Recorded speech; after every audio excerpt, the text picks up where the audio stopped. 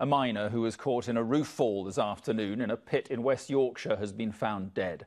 A second man, trapped by the leg, was brought out alive. It happened at Kellingly Colliery, which is operated by UK Coal and is the largest deep mine left in Yorkshire. Emma Murphy is at the colliery tonight. Emma. Well, for over 2.5 hours this evening, there was a major search and rescue operation going on below ground here at Kellingley Pit. There was a thought that 2 miners were trapped. There was a great hope that both could be got out.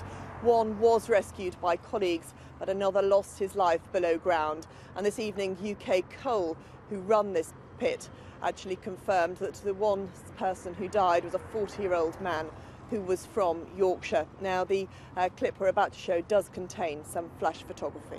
UK Coal regrets to confirm that our second colleague, who was confirmed dead by our own medical team, despite the best efforts of our colleagues. No names are going to be released at the moment until we are satisfied that all family members have been informed. And our thoughts are obviously with those family members.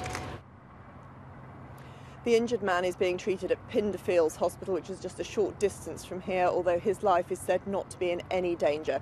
There will now be a major investigation led by the Mines Inspectorate, North Yorkshire Police and the Health and Safety Executive. Emma, thank you very much indeed.